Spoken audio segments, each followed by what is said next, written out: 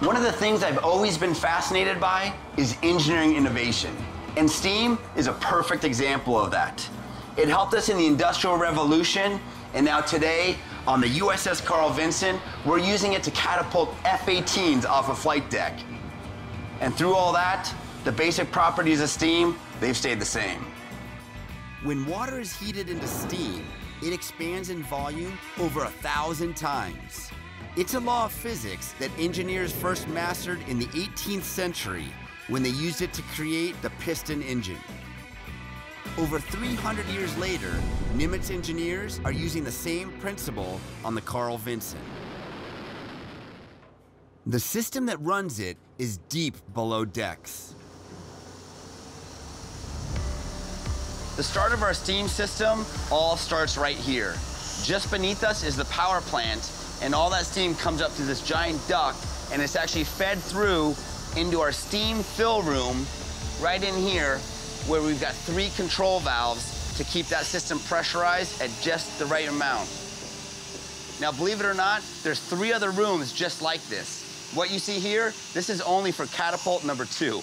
The steam for each catapult is stored in 2 giant cylinders and pistons, each about as long as a football field. The pistons are connected to the catapult shuttle on deck. To launch a plane, the pressure is suddenly released, driving the piston and catapult forwards at 150 miles per hour. There are actually 4 catapults on board.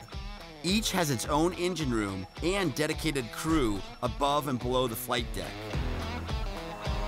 Hey, stand by real quick. Hey, Truman.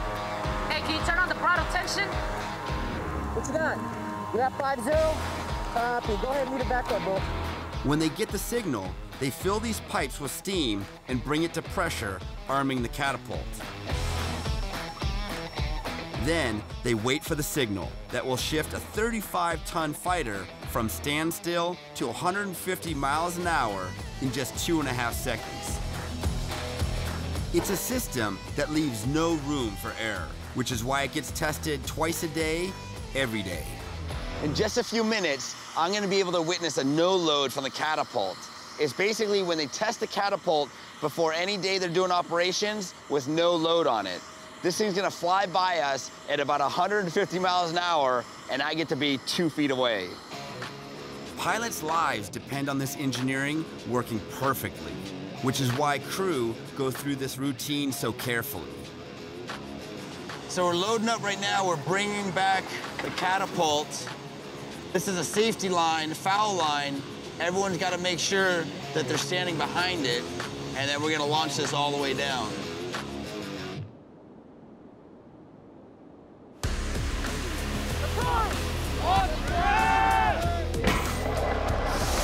Wow.